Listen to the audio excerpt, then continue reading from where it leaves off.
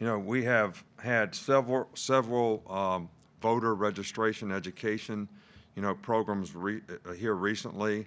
Um, Alabama Athletic Civics Engagement Initiative is something that, we're trying to continue to create awareness on, how important it is for everyone to vote. And the response, I've been very proud of our players and their response to register to vote, be prepared and educated on how, they can, vote absentee. So I've been very pleased with that. And I know it's kind of out there that I can tell you we're not endorsing any candidates. I've never endorsed a candidate, nor will I ever endorse a candidate or get involved in politics in any way, shape, or form.